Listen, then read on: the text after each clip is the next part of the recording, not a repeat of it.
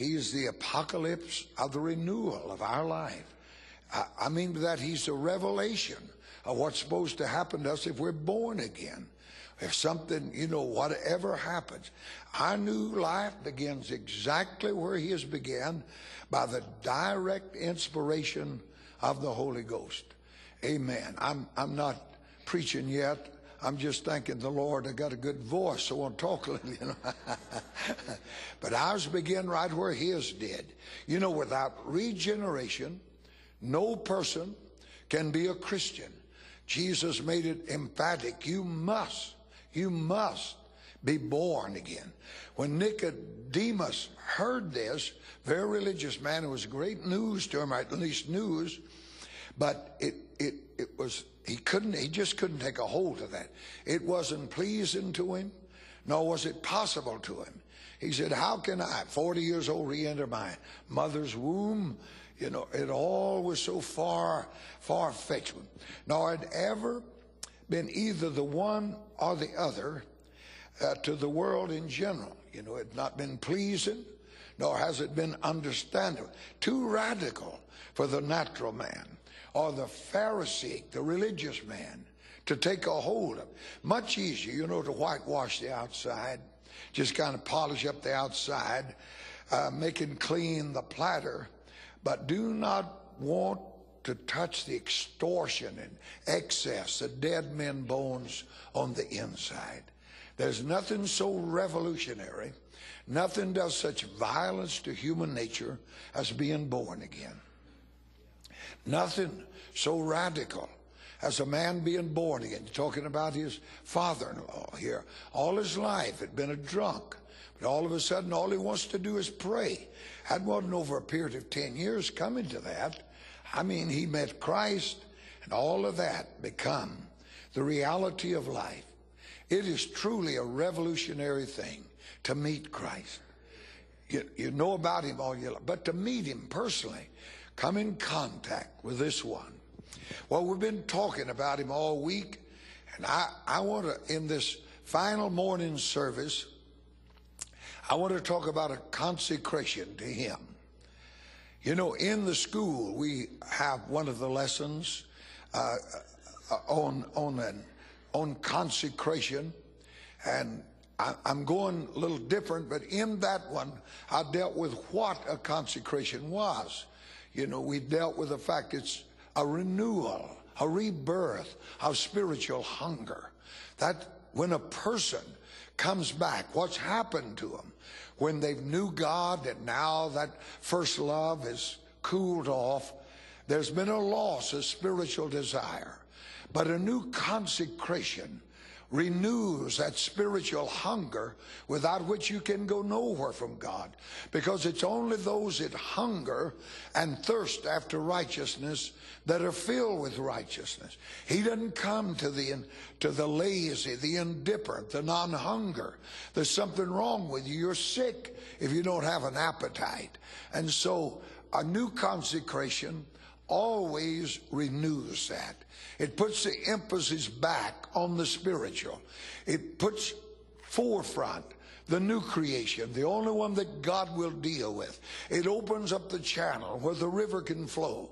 And everything is in the river. Brother Woods and I preaching a little on that last night while all this shouting is going on. Or at least, brother here, I got your name wrong. No, I did. It's all right. You know who I'm talking about. Brother Woods is over here on the left. Amen. But anyway, we were talking about everything being in this river. I mentioned, yes, David. He's got a giant to kill. He went straight to the river, right to the brook. He knew where it was. We don't today. Pentecost knocks on the door of the world. They figure out some way to entertain them to get them in. But Pentecost is the river. He went back to that river. In there, he said, there's a giant killing rock in there somewhere. And if I'll probe around, I'll find it. I'll find the answer in this river. And it's always that way. Always that way. You and I have to believe that this is the answer. I noticed last night, my friend over there seeking, it was in his hand. That hand just going like that. He didn't know it. I said, he'd let it take that tongue. Same way it took that hand. It's just a matter of yielding to him and knowing when he's come, he does the work. He'll do the work. But there has to be now, we talked about Jesus, but a consecration to him that is total. Not to things, not to what he wants you to do. That all comes with a commitment and consecration to God. Many people consecrate themselves to what they believe God wants them to do. Then in a couple of 3 weeks, if it hadn't been done, then they go to looking for a Hagar to help God out with, then the whole thing is cursed. But if the commitment is to God, then the will of God comes with that. And so I want to read from Matthew this morning, chapter 14. Matthew chapter 14, and we begin reading with verse 14. Chapter 14, verse 14. And Jesus went forth and saw a great multitude and was moved with compassion toward them, and he healed their sick. And when it was evening, his disciples came to him, saying, This is a desert place, and the time is now past. Send the multitude away, that they may go into the villages and buy themselves victuals. And Jesus said unto them, They need not depart, give you them to eat. And they say unto him, We have here but 5 loaves and 2 fishes. He said, Bring them to me.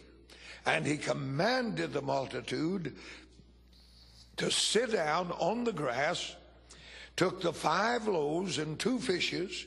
Looking upward, he blessed and brake and gave the loaves to his disciples, and the disciples to the multitude. And they did all eat and were filled. And they took up of the fragments that remained 12 baskets full. And when he had sent the multitude away, he went up into a mountain apart to pray. And when the evening was come, he was there alone. What a story. A little boy's lunch, feeding 5,000 men, probably 20,000 people there. They didn't abort babies them days. They went ahead and had them. And here the whole family are out there. And probably 20,000 people. And with one boy's lunch, he fed all of them and had 100 times more left than when he started with. You know, Brother J.C. Hibbert was one of the great men that I ever knew. Of all the people that influenced my life, he as much as anybody. He used to preach for me and I for him. And one year, preaching the camp meeting, we had one like this every year in Beaumont. Only we had campgrounds out where we had them. And in that camp meeting that year, he preached on this message. And the other lesson where Christ broke the bread had more to break, but he had less when he got through than he did here. And what his whole message of faith was, the more difficult it is, the easier it is for God. Said he can take a boy's lunch, feed twice as many people, have twice as much left as he did in the other miracle when he fed just that other group. But his whole dealing was that if you come to God in total despair of a situation, then everything works out for that. Now, you know, a great multitude, that when the Bible never exaggerates, preachers do, we sometimes, you know, we get carried away and make the thing bigger than we did, ought to be, and you have to come back and recount that. I read one time a preacher, young preacher preaching, and everything got bigger as he preached, and his pastor told him, said, now you've got to quit that. You've got to cut that down. He said, I know, but said, you don't get so excited. And said, God, big as he is, always make it bigger. He said, I'm going to be there right in front of you. And said, when I see you get out of bounds, I'm going to say, taper, son. And he was up there and he said, and I was preaching, and said that auditorium was over 100 feet wide. He said, taper, son, and 2 foot long.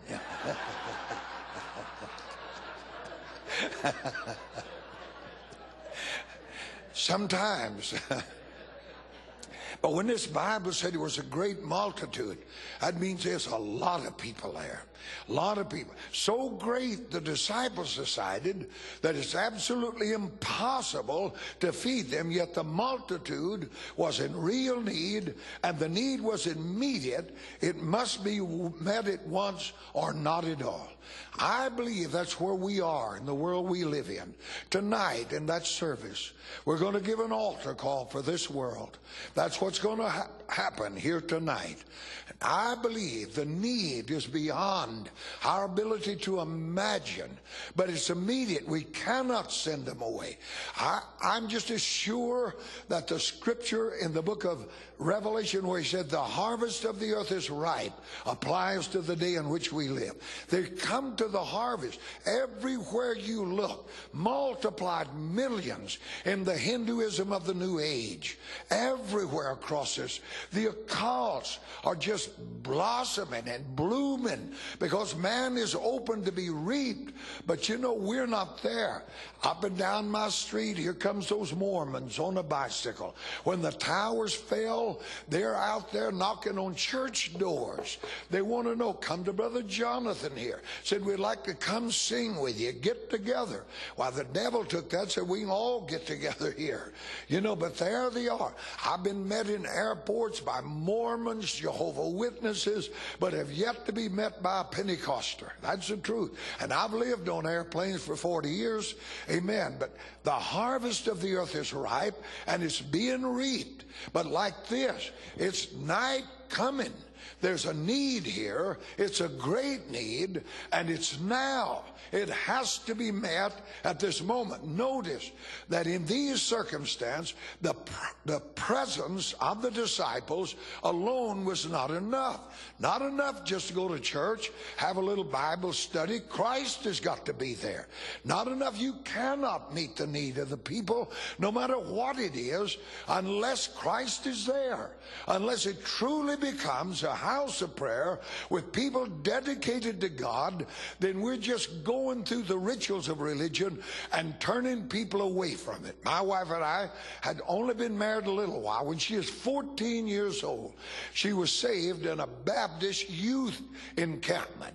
But she lives so far back in the woods, she never got to go to church, never got to go, but she never forgot what happened to her in that. So she said to me, I want us to go to church. Well, I wasn't church-going people, but I went with her, went there that morning. I've never sat there and think. It is dry as dust, pale as a corpse. I mean, they went through rituals. I just myself, I said, this is nothing. I sat there, you know, I'm not being facetious, but wished I had a beer the whole time the thing was going on. I mean, it just was out of way. And when he got through, he said, I want Brother Kelly here, one of our deacons, dismiss it. Well, I work with that joker. He not only drank, he run around on his wife. I said, religion, that's just not for me. Now, I'm not interested in that. When we have church like that, we win nobody. We turn the real away from it. Who wants that kind of a thing? If God is not there, I would not walk across that street to go to church just to have someplace to go, but I'd crawl from Texas to be here in what's going on this week. I'd crawl across that desert out there to be where Christ is. This is the thing. If it had only been the disciples out there, it's a hopeless situation. Absolutely nothing could be done. They could have had pity on that multitude and said, some of them are going to faint in the way. There's some of them not well. Maybe some diabetics out there, and they have to have food, and there's no food here. But that would have still sent them away hungry. There would have been nothing. He said, no use you tell a man that's cold to go and be warm. Put a coat on the man. But if you don't have any food, you can't feed him. There's no way men can take a fish sandwich and feed 5,000 men. Impossible. So without him being there. But Jesus was there, and his presence was sufficient for every need. If we could just know that one more time, that His presence. Whatever you have to do to attract that attention, to get Him there. If He's there, then everybody sick can be healed if they'll lay hold of it. The lost can be saved. The hungry can be filled if Christ is in that place. The disciples were both reproved and instructed. Jesus was there. His presence was sufficient. All were filled, fed, and satisfied. Everything. They were strengthened, and the disciples were rebuked without Him saying one word. When Jesus came to that feast, said there in the 7th chapter of the book of John, I believe it is 7th chapter of the book of John, beginning with that verse 37. He came to the feast, that great day of the feast. It's been going on now. It's 7 days, the 8th day convocation, but He's there every day. Every day they were there. They poured water on that altar, had all them candles up there. But tradition says when they came on that 8th day, it's a waterless day. They don't pour water, and He was standing on that altar, Christ was. And what He said to them literally was, I am everything that water represents. I am the light. Amen. And He said, if you believe on me, as the scripture said, out of your innermost being will flow rivers of living water. You know, Christ being who He was, and if we are like Him, we ought to be able to discern also. He looked at that mob, ultimately saw everything about Him. When He looked at them, they come here for a religious feast, and He looks and sees the heart in their eye. There's nothing. They're going to leave here without anything. He looked at it, and He said, it don't have to be that way. Out of your belly can flow rivers of living water. It's meant to be that way. But if we have church, what we call church, without His presence, then we're going to send them away from the feast, haunted, wondering why God didn't do something in their lives. He didn't do anything because He wasn't there. He doesn't inhabit our religious customs. He inhabits our prayers and our praise and our worship to Him.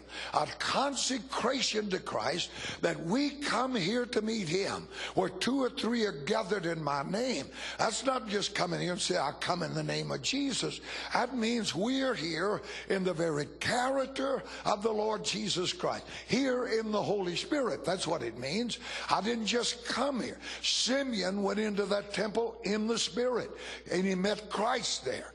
It is there when we come in the name of Jesus, in the very character of that Christ.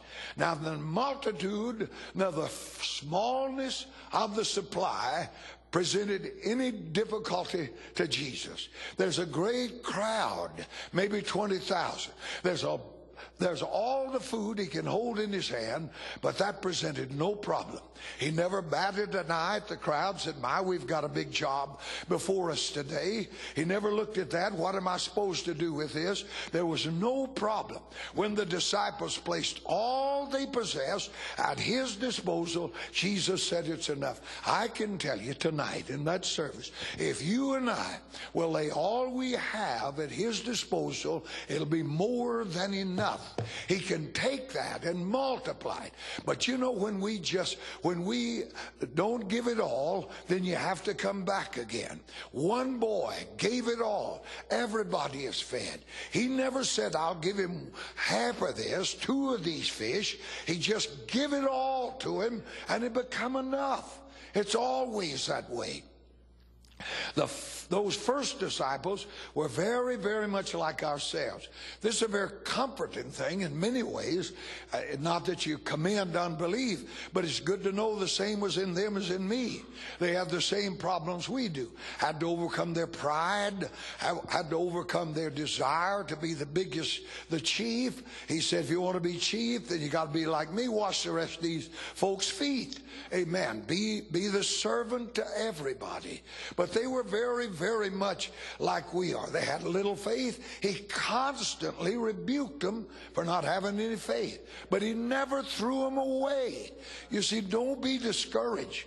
Just because you didn't raise the dead yesterday, hang on, keep believing. He does all the raising. That's the only reason the dead didn't get up is too much of you still there. He's still working on you. And if we let him, they had little faith, easily appalled and discouraged. I mean, they're ready to quit just all along the way. They were slow to learn, had little faith. Jesus never scolded nor despised them. Never. He in love led them on and used them to change a world. That's always been an encouragement to me. He showed himself so truly one with them that he would do nothing without them. He would do nothing without them. That really is wonderful and frightening. Because if the church is dead, Chino believes God is dead. That's all it is to it. We are his body. We're his representation. When they come sit down among us, then they're going to leave here believing that this is the way God is. And if the church is dead, God is dead as far as the world is concerned. Can we believe that the same Jesus that walked this earth, now seated on the right hand of the Father, is so one with us in this 21st century that he'll absolutely do nothing without us? If my people will, I will. It's always there. If they want, I want. In the book of Ezekiel, there in chapter 36, you have God dealing with them, telling them, and in one line of those scriptures from about verse 20, I don't know, down through that chapter, he carries on. He goes on 15 times. He uses the word, I will, I will, I will. I'll give you a new heart. I'll do this. I will do that. And on and on. Now, you'd think that would be enough. I mean, just the fact that he willed. But then it didn't happen. But verse 36 tells us why. It said, I've never once been inquired of you. Never once did you lay hold of me about it. Never once did you come and seek me for it. He will do nothing without the cooperation of his body. We have to be involved with him if we're going to see that dedication to him, not to anything but him, not to some religious organization, but to Christ, to know what he wants, and then that's all that's necessary. He wanted to feed these multitudes. He don't want to send them away. We have other plans. He don't have those plans. We must know that and be dedicated unto that. Now, can we believe that he, the true vine, will bear no fruit save he bears it through us, his branches? You know, if we remain in that vine, there's no union like a branch and a vine. There's nothing. Whatever's in the vine is in that branch. If there's joy in that branch, in that vine, then that same joy will be in that branch, and the people we minister to will receive that. But there has to be that connection and that dedication to him, that we come here only to worship him. I told you, I'm preaching when the first got started. And in the night service, I didn't know what happened to me, but I ruptured my side, just tore it loose. I never went through such agony. The next day, I fought all day. I knew I couldn't preach in the awful condition I was in. But there's an old man come to those meetings every night. He was 80 years old. Every time he come, he either brought me a pair of socks. I mean, always white socks, you know. They look good with a black suit. Amen. He always bought me a pair of socks or a handkerchief. I said, you know, brother, I've got all the socks I can wear. He said, God told me you're a prophet. That's what he said. I've never said that he said it. And he said, he brought it every night. Well, that night I went out to that church. I knew I can just barely walk over there. I've got to hold myself together. And I said, I cannot preach. But he came. And I told him, I said, I'll not be able to preach tonight. And he said, oh, God must heal you. And we went in a little Sunday school room, and I started to pray. Now, oh, hold it now.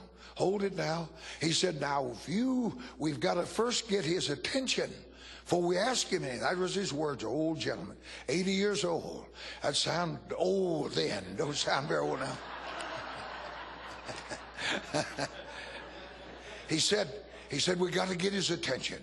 I said, how do we do that? He said, now, you know, if a man walking down that street in front of this church and you wanted him, Brother Down's coming, I'd say, sir, I'd like to borrow a quarter off of you. He said, you wouldn't do that. You'd first get his attention. Could I speak to you, sir? You got to get his attention before you make any demands on him. How do we do that? He said, you praise him. You pray, you worship him. So got down, got to praising, worshiping, really got caught up. Heard the old Sunday school door close and open. I said, he left me. I didn't look. I just heard the door open, close. I thought he left.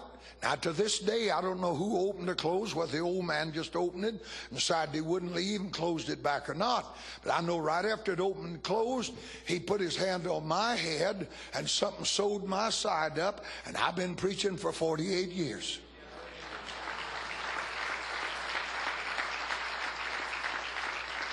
You see, you got to get him. Healing's not you. You can lay hands on them. The apostles run up against the devil they couldn't cast out because they left the altar. They never kept that consecration, that he was all in all, and knowing if he don't come, it's no need in praying for anybody. If he don't show up here, there's not anything worthwhile, nothing to take home with you. Nothing is going to be here. Imagine, if we can believe this, then we've come a long way in reproducing Pentecost, that he'll do nothing without us. Now, if we can dwell on such thoughts, how could we without our hearts really burning within us, that he'll do nothing without me, but if I'll let him, he'll do everything through me. He broke that bread, but they gave that bread away. They're the ones. He has to be the one, but somebody has to give it away. I'm the bread of life, but I am broke for you, but I have to be distributed through you, but I will not be through unconsecrated hands and hearts. He that hath clean hands and a pure heart gets this blessing. Nobody else.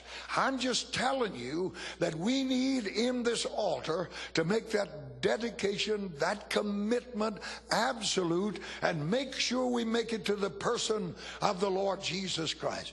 Can we believe that the same love, same power that loved and worked through Jesus desires to love and work through such pure, unworthy instruments as said in this room this morning? Can we believe that? That he wants to do that, but that vessel has to be his and his alone. He will not share his life with your life. He's not going to come in here and share his life. Two people with two different wills cannot get along in the same house. Just won't work. You got to bring that, even that marriage. The Bible said better to be on a roof than in a big house with a woman screaming at you. And I'm sure he could have said it the other way around. It's better to live on the roof than in the house with a man that's carrying on. You got to get them wills together. Amen. And with God in his Christ, then there has to be, this life is his life. There's no place for me in this.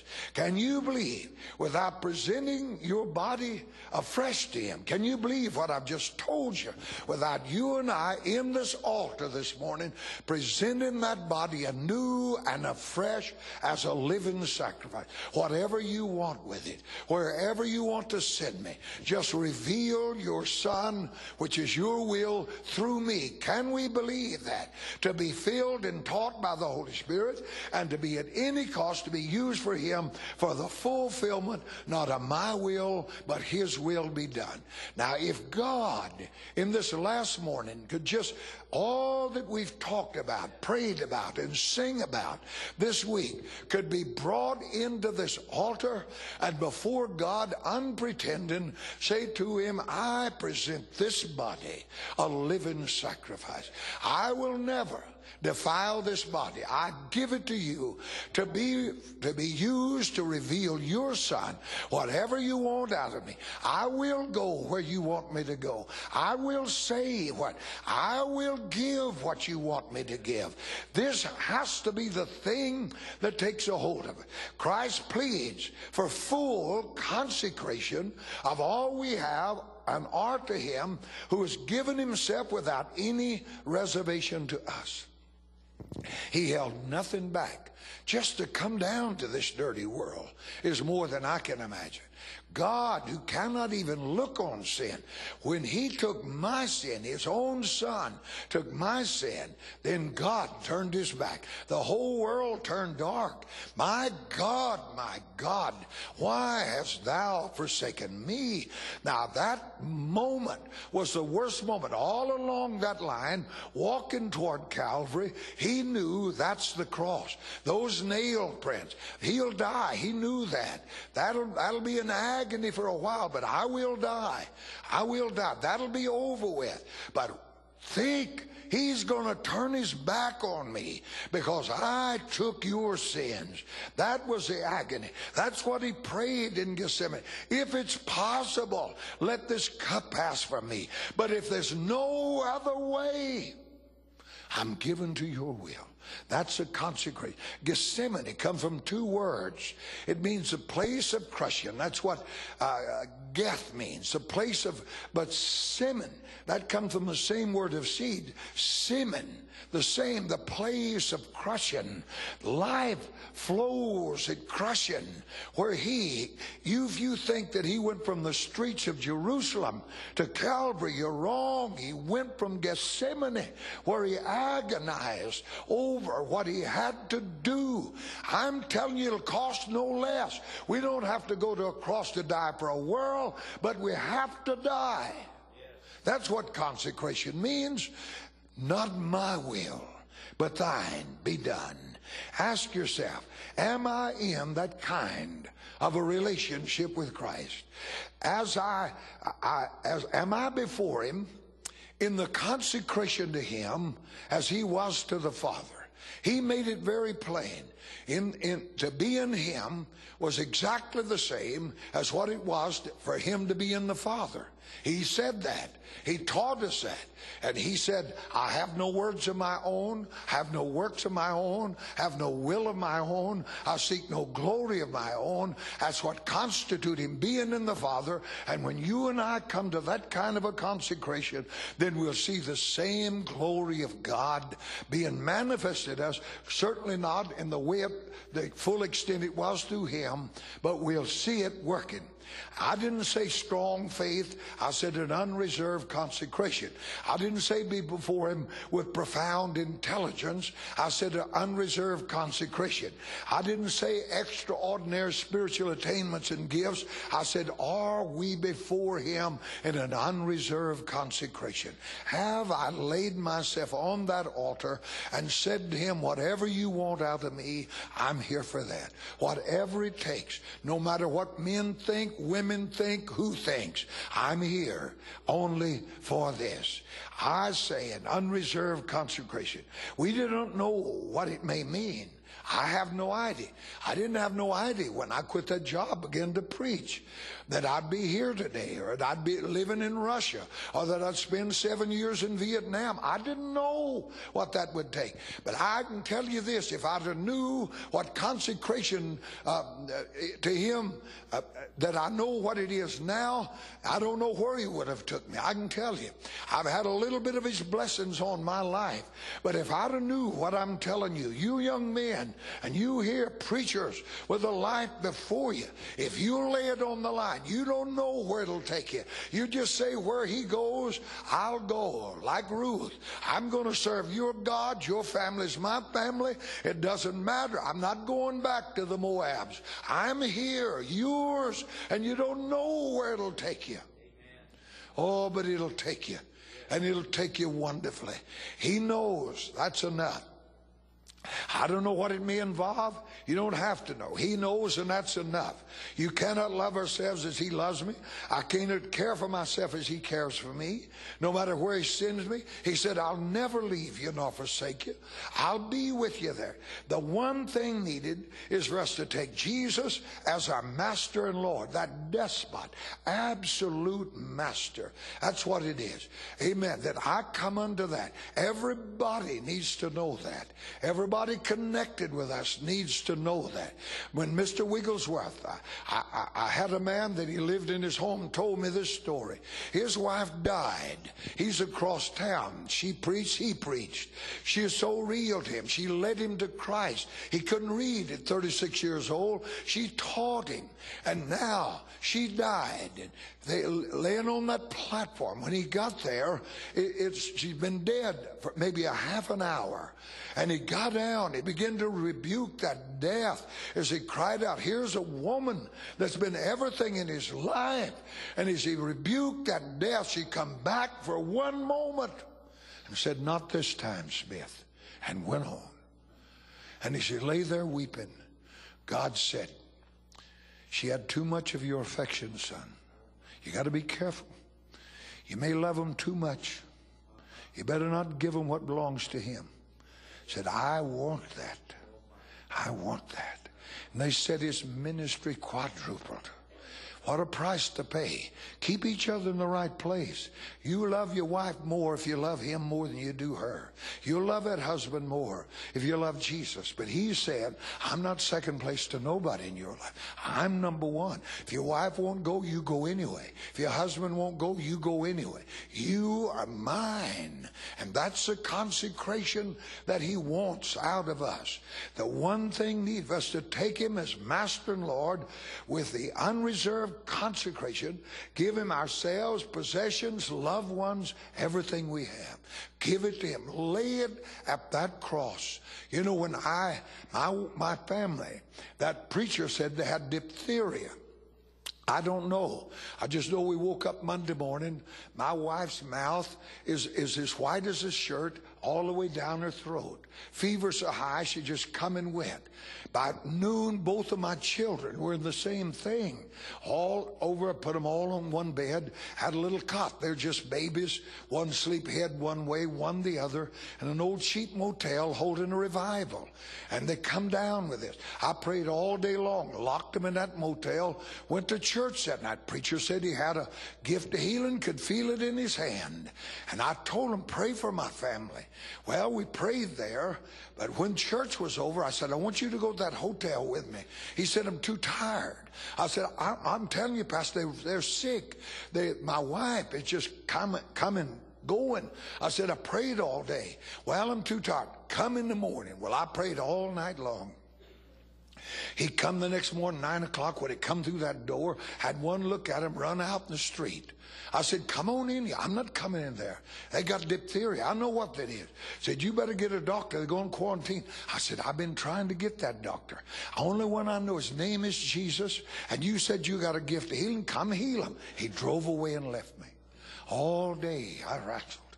I went to church that night. I preached. My message, our devil's real. I hadn't preached 20 minutes till there's 18 or 20 young people, teenagers like these fine young people come here from Colorado and here. They jumped up screaming, running that altar to be saved. When they gathered around to pray, I went out that door, and on the way to that motel, I said to God, I said, I'm no better, no worse than anybody. You know, you don't have to do anything. I don't tell you what to do except one thing. If you're going to take them, that's your business. But you're going to tell me. I'm not going to leave that motel no more unless it drag me out violently till you tell me what you're going to do with my family. I got that just like I left them that when I went to church. I began to pray 10 o'clock at night. I began to pray. I said, I'll praise you while their soul go out that window. But you tell me what you're going to do. Well, I prayed, started at 10, didn't know how long. Just neighbors were spared because there's a carport between me and them on both sides. But I just all of a sudden realized somebody's in this place. And I become frightened. You know, I can't see. I've never been afraid of much what I can see. It's the unseen. There's no closet in the place. How did he get in? And I sat there just kind of frightened. I felt a hand on my shoulder. And a voice said, go to bed, son. Everything is all right. It was 2 o'clock, 4 hours I'd been there. I lay down and died. Ain't slept in 2 days. Woke up at old cottage shaking. And the little old 4-year-old boy said, Papa, I'm hungry. And here come a little 3-year-old girl around the bed, said, we got anything to eat? Then a 22-year-old girl sat up and said, Daddy, I'm starving to death. The long night had passed. Hallelujah. I said, hallelujah. But he had to bring me to a place that I said, if you take him, I'll praise you while his soul leaves here. But I said, if you let him live, when I get to Chino, I'm going to tell him. Yes, sir. I'm going to tell him about this. Everywhere, tell him. All I'm said, that dedication to him, family, houses, lands, nothing can be before him. Nothing. In return for our all, he'll give him himself and his all. In return for that. The key to Pentecost is obedience, doing what he says. Mary says, whatever he tells you to do, just do it. Don't ask him questions. He tells you to fill up them pitchers with water. You're looking for wine, just fill them up with water. Amen. Because a man standing here that turns water into wine at the beginning of his ministry will raise his own self from the dead at the end of it. Don't worry about it. Just do what he tells you to do. Just give yourself to him. Die to all you are. Leave the resurrection to him. That's all he asks of me, and that's what faith is all about. Nowhere in the Bible you told to try to do anything. There's not one place in this book that God says, Pastor Duke, I want you to try to do this. No, no, never. No, there are many commandments that appear absolutely impossible to obey, but they're definite commandments. Go into all the world, preach the gospel to every creature. You saying that to me? Who else? Who else? I talk to individuals. God never talked to a crowd. Always talked to one man. Always talked to you. The brother said to me this morning, said, I couldn't sleep all night. He said, what you've been saying, I woke up. I couldn't sleep. He is everything. And I've had so many things that took away from that. But oh, he said it ain't going to be like that no more. Oh, no, no, there's nothing. We need to set ourselves not to try to obey this great God as far as we can. I'll do the best I can, but just simply do what he tells us. That's all. Just do what he tells us. When you never get anywhere till you start. An old Chinese proverb says, 1,000-mile journey starts with one step. You can't go nowhere. Another one of their proverbs is you can't carve rotten wood. Amen. Just won't work. But this all has to be a beginning. I give myself to him. I don't know where this is going to go, but I'm going to take it to the whole world because that's what he said to do. And you begin that journey. Now this is a key. In this service here this morning, I believe we determine if we really, everybody that really means business with God would determine to obey the command of the Lord in every detail, we'd witness one of the greatest outpouring of the Holy Spirit in California since Azusa Street. If we could. It is us, nothing else. It is a warfare between what I want and what he wants. That's what Paul meant when he said flesh and blood. Warfare between flesh and spirit, rather. One is contrary to the other, and you cannot do what you would with such a thing going on. You cannot. But if we resolve that warfare, determined, I will do what you want me to do. Lillian Thrasher, the mother of that Nile, that had already engaged to be married to a very fine young man. At that altar, God Almighty said to that young lady of about 20 years old, you'll go to Egypt and put that orphanage. She got up, her husband-to-be was sitting on that front seat. She told him, he said, you'll do it without me. You'll do it without me. There'll be no wedding if you got any ideas like that. She said, there'll be no wedding. He gave her thousands of children. I said, he gave her 1,000. I heard her at 85 years old give a testimony of how God took that woman, just a woman by herself, into that world of Islam, and what God did with her. But she had cost her. It cost her. Here she's already got a wedding date set, got a dress bought and a ring on her finger.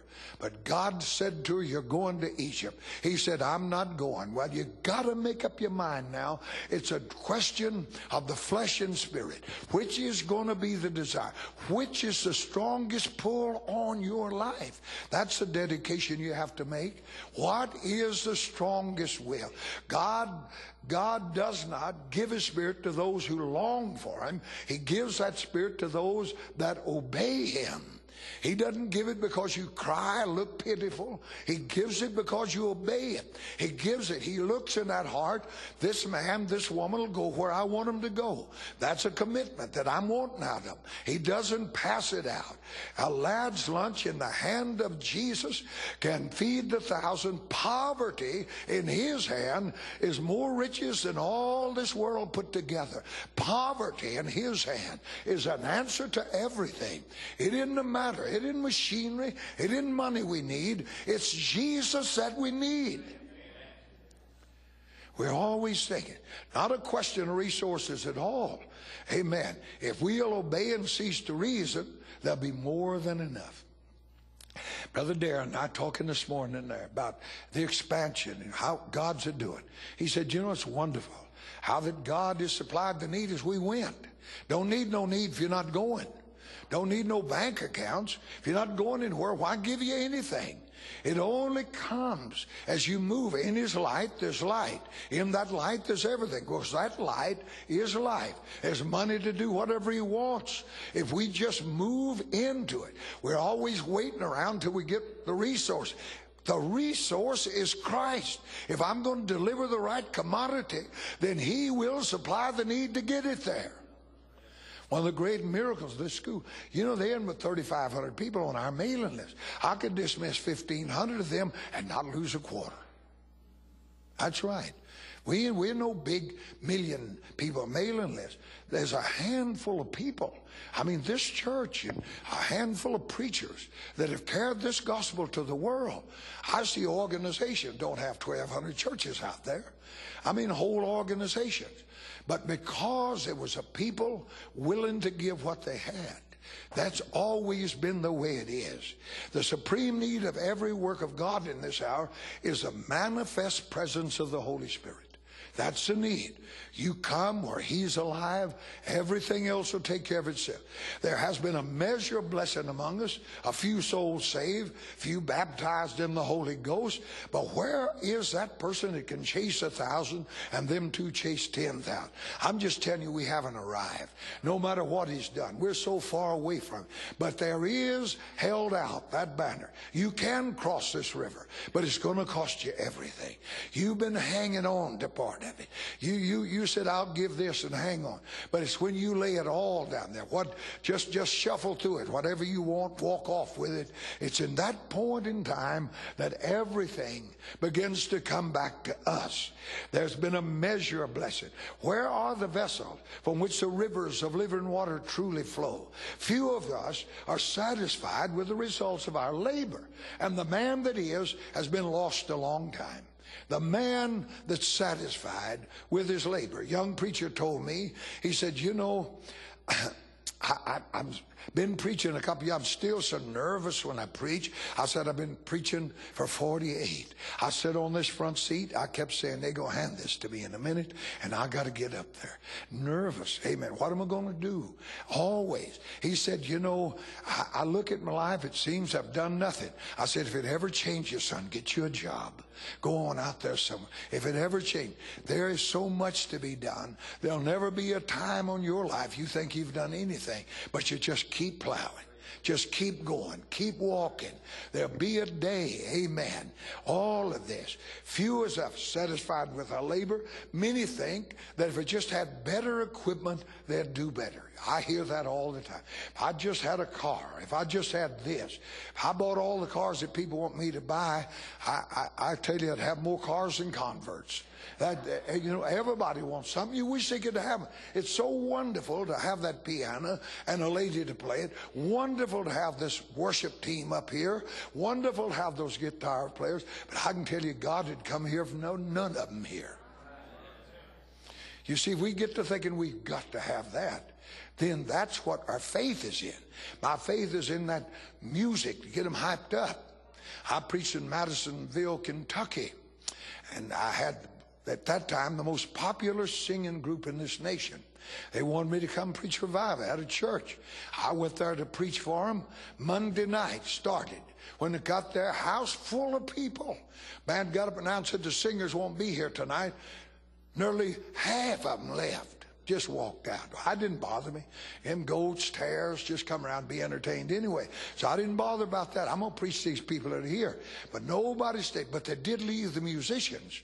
And the boy led the singing. He got up there and bucked, snorted and jumped, led the singing. That's wonderful if it's real, you know. But he proved it wasn't real because as soon as he got through, they left. Tuesday night, same thing. Singers didn't come. But all the musicians, that song leader, as soon as they got through, they left. Wednesday night, I'm ready for that. I'm telling you, I'm standing right behind him. When he got through that last song, I put my hand on his shoulder. I said, I'm going to call him by name. I'm going to tell you something, sir. I don't need you to jack me up. I've been in that hotel all day seeking God. I come here ready to preach. And if you don't want to hear me preach, I don't want to hear you sing. Don't come back. Amen. He went over and sat down. All I'm telling you is what we need is Jesus. Whether you have anything, it's wonderful if you have all these assets. Wonderful to have a computer. Wonderful to have a car. Paul had none of that, but he evangelized the world of his day because he went in the presence of this Christ. He gave all. Christ gave him all. That is all anybody ever needed. Amen. We're saying if I just had the material, I'd be able to do this. But that is a need, is the presence of the Holy Ghost. If for the most part the people we know and people we reach, if they're not being won to Christ, why win any more of them? If they're not really being given over to Christ, why win any more? Perhaps it's time to suspend a lot of operation, get back in the altar, and make the dedication to Christ again that he can come back. We've centered our preaching on the wrong side of that message. I've watched it now for 30 years. I've watched this thing as it moved along, and this pulpit, not this one here, but I'm talking about the church in general. There's always exceptions to rule, but the vast majority of that church has centered on the wrong message. It's concerned itself, first of all, with a message of faith. That's a gift of God. If that river flows, you don't have to preach about any faith. There'll be faith there. That's not something I conjure up, work up. The Bible said faith comes. That means it comes from God. Amen. It's a gift of God, according to Paul. In the book of Ephesians, he said, by grace are you saved, and that faith not of yourself. You get God in the place, the Holy Spirit moving, the river flowing, faith is there. We preach gifts. They're sovereignly given by the Holy Ghost. Every gift is in me this morning. Every gift is in the pastor. Every one of them. All 9 are in the Holy Ghost. He can use anyone.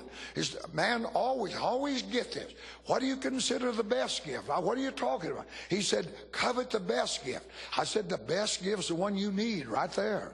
Amen. Somebody died. You need a miracle. You need faith. The best gift, there's none of them right above another one.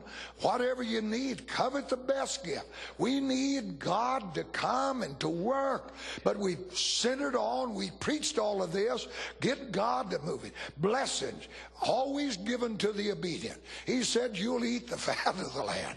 You don't have to pray about obedience. We've centered all of this. We've centered these blessings. Just be obedient to God. Blessings will come. He said, if you just bring your tithe, tithe in, I'll open the windows of heaven upon you. That's God's stuff. No need in preaching about a blessing. Just get people where God can bless them. All he wants to do. You know, when you come to God in this altar this morning, you don't have to come here like an attorney with a 25-page script. Amen. All you got to do, and all God wants you to do, is get in a place where he can be God to you. Obedient. We preach healing. Your health will spring forth. Let this river touch you. You're going to get well. That's just all it is. We preach joy. That's a fruit of the Spirit. What I'm saying, in a revival, all this comes. These things are natural fallout of a real Pentecostal revival. You don't have to preach like the glorified body. You don't have to pray for that. Make the rapture. He's got one prepared for you.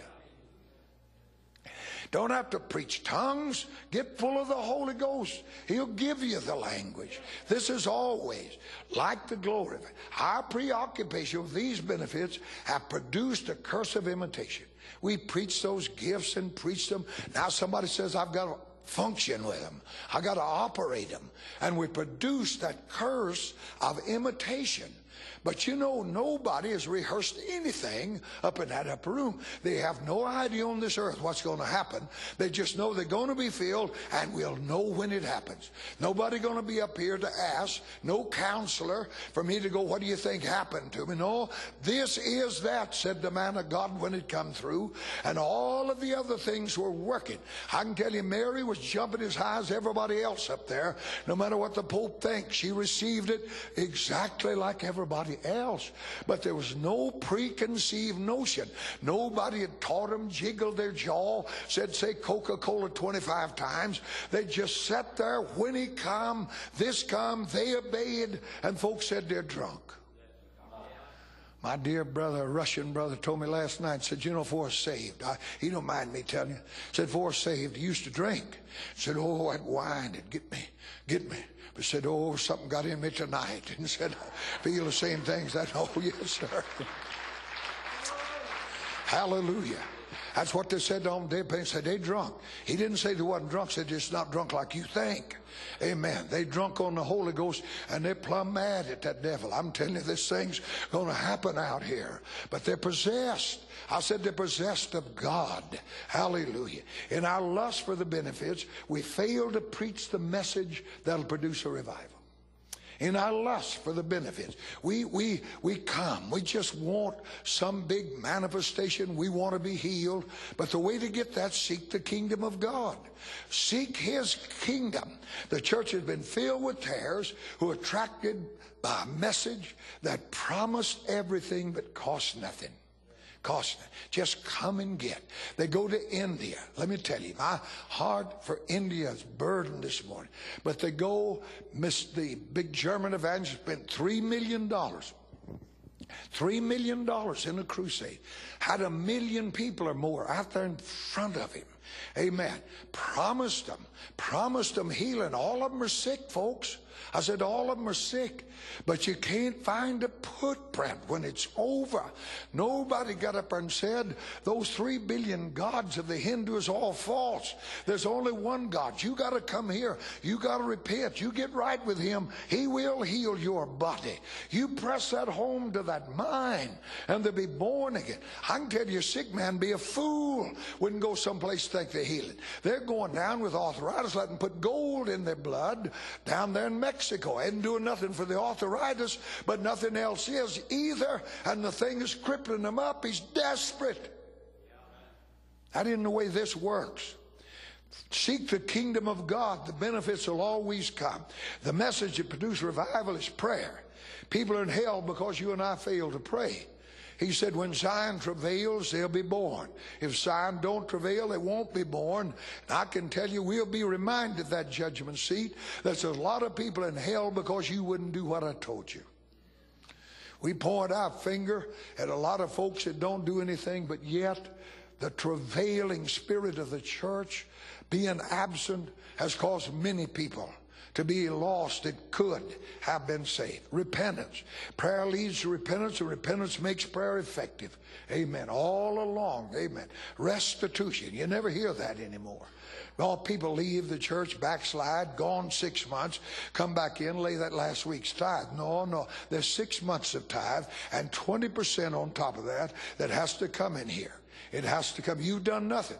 I didn't write the book. I'm just a newsboy putting it on your doorstep. I'm telling you, if you're going to get right with God and give Him all, you got to listen. If any part of it's not true, then none of it is true. You don't borrow this or steal it. When you come back, you do right. Pastor, I'm going to have to borrow the money, but I'm going to have to get this right. You're not going to come back and just pick up where you left off. It don't work that way. I said, don't work that way. If a righteous man turned from his righteousness, all of his righteousness forgotten, you may have won 1,000 souls. It's over with. They won't be mentioned in heaven. You start over. But I'll tell you one thing, you don't just start over by saying, I'm going to pick up here. No, you're going to pick up back there. Their restitution is a reality. I know I was saved at 27 years old. There's no way I can correct all of that mess of my life. And He didn't intend for me to. Wherever I could, I did. But there's no way that I could go and correct. You know, in Russia, when we were there, they want every man to have to confess all of his sin. One old bishop with me about it, I said, that's not so, and taught in that school, so he come to correct me. And I said, you know something, sir? There was 3,000 men saved on the day of Pentecost.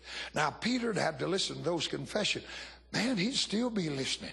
Can you believe? I said, there's men out there 60 years old. Multiply 3,000 by an average of 40. How many years have you got? I said, he'd be still sitting over there listening to that confession. He got to confess he's a sinner, but now I'm not that now. I'm a Christian. If I wrong this church, if I murmur against this pastor, I got to go to that pastor. I mean restitution. If I've stole God's money, I got to bring it back in here. If a thief keeps the money, he hadn't repented. We wonder why. I said, we wonder why that revival tarries. But if we preach the right side of the message, and once we've done all this, and that river flows, all them other things, faith will be there, blessings will be, joy. Oh my! A lady just told me the other night, said, I've never had such joy. I said, it always comes. Nobody has to preach. Now you got to be happy now. Put a smile on your face. That's the way the world does. You know, put a smile. Well, if you don't have a smile, how are you going to put it on? But if you're full of this Holy Ghost, you got to smile. Joy comes with this Holy Ghost. Blessed be the restitution. Confession. If I regard iniquity in my heart, God won't hear me. No need kneeling down there to pray. If I regard restitution, He said, you got aught against your brother? Just leave your gift on that altar. Now you go on, get right with your brother, and come back here, and you and I'll settle up everything. But don't talk to me no more. Don't con me. Grandkids can do that to us grandparents. They can do things to you. You know, we were here years ago, 4 or 5, and brother talking about his grandkids. Said his kids at home, they'd jump on that bed, get on that bed, jumping up and down. Mama dust them off good, I'm telling you. But said now that grandson, she said, look at that little old darn, said he's clearing that bed 18 inches.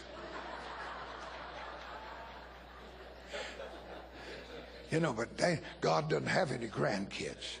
You know, He don't have it. He means you to get right. And when we do, He comes. I said, He comes. His blessings, restitution, confession. It's not our words, but the state of our being that gains the attention of God. Here is the man. That's a generic term. Doesn't matter whether you're male or female. Here is the man that I look to. He who is of a broken and a contrite spirit that trembles at my word. It is the man, that woman whose heart is right, whose state of the being. The effectual fervent prayer of a righteous, that means a right man, avails much. It comes, the effectual praying. Souls are perishing now for the lack of God's power in the church. Men are going to hell. We need to ask God to search us this morning. We've been hearing I've been trying to preach with a voice that didn't want to work, but we're talking about this Christ being all, and that we must not allow anything to separate us from him. And we come in here in this altar in a few minutes. We need to ask God to search us, remove all that hinders his power from flowing through us in a greater measure. Whatever is in us. You know, you get cholesterol, clog up, your arteries get short, then it restricts life. When the blood's not flowing properly, life is restricted. And when there's things in your life that restrict the flow of the Holy Ghost, life is restricted. Less people be saved, less people be healed, less things will happen. You don't have to beg a river to flow. Blow up that dam. I mean, clear it out. That thing's pushing against the walls, wanting to flow all the time. And if we just get rid of that hinders, have we been tempted to murmur? Oh, goodness. We worry about what the Islam is doing out there. We worry about what the government, they don't bother us. Amen. You know, I marveled. Not one time, only time Paul ever mentioned Rome, he said, I'm a Roman citizen. That's all. Because the men going to beat him, not lawful to do that. So he said, I'll get out of this beating anyway. I've been beaten enough. Amen. But never, Jesus never said, now if we could get a better Caesar, this thing would work out. Never. He come with his own culture. He didn't come in here to reform the world through that. Our problem isn't out there, no matter what they do. They don't let our kids in our school. If I said, the devil wouldn't let your kids in there either. Amen. That's his place. The world hates us. Why do we think they're going to love us anymore? Only reason they love us because they get inside of us. The problem is that murmuring. Oh, the preacher, he not doing like he ought to do. Don't like the way he preach. He ought to preach something on this. You ought to preach on that. All you're saying is, he don't know God. I know him. Why ain't you a preacher then? Why ain't you got you up there? Why don't you, man, come to me one night that'd been a message come forth in tongues, I mean, hair stand up on your head. You knew it was God. Little old lady interpreted, you knew it was God. He come down and said to me, he said, that wasn't the interpretation. I said, how do you know? He said, I had it. I said, well, that's good. Yeah, it's wonderful. You know, you knew what you had there. What he ought to said, you know, I was totally wrong. I thought I had that, but that woman give that. But no, he had come down. Let me know he had. Murmuring, you see, that spoke unkindly of a brother or a sister. That's what's hindering the church. That's what's keeping the river from flowing. That unforgiving spirit, that anger, that self-pity.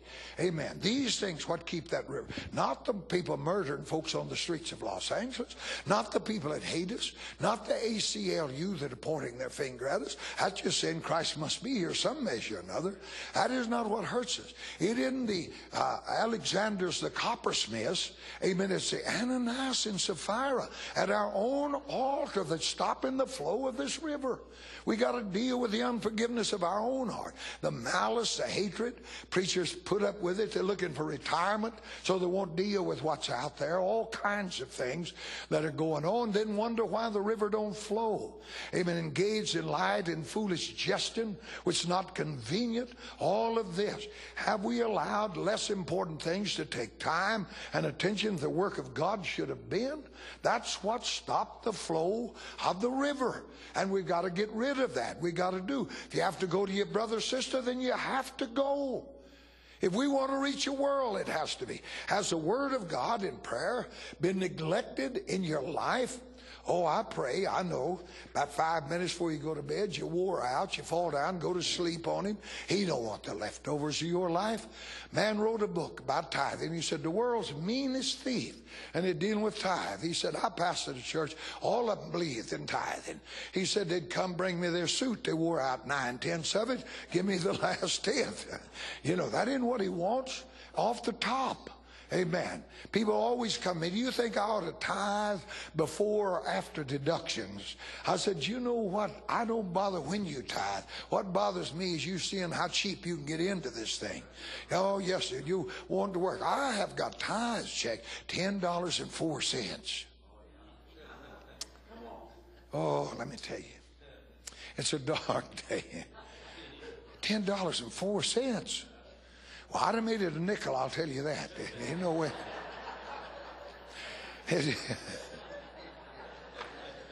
You wonder why the river isn't flowing. I mean, it's so selfish with God. We want to see how close to this world we can walk and make it in. Do you think it's wrong to do? No, but you do. Amen. Whether I do or not doesn't matter. You do. If you even think it's wrong, leave it alone. It's better got to heaven. Said, child, I wouldn't have sent you to hell for doing that little thing. But it'd be a terrible thing to get up in hell and say, if you'd listened to me, you wouldn't have been here. I'd rather get to heaven knowing that I had some liberties that I didn't use than get to hell and find some liberties I took wasn't right. It isn't how close I can walk to that world and be right. How far away from it I can get and please God. That is the attitude. Only one answer. We have to confess these evils before God, claim his promised forgiveness, believe that he meant what he said. Having sought the removal of the hindrances, yielded ourselves up in that total consecration, let us be filled with the Holy Ghost anew to occupy and govern that cleansed temple. Amen. Once you've confessed, once you've got rid of it, then allow that Holy Ghost to come and fill that cleansed temple to sanctify it. God only awaits our real consecration, not halfway. No, not leaving part of it outside. He wants everything on that altar because that's where the fire is going to fall. Let us stand.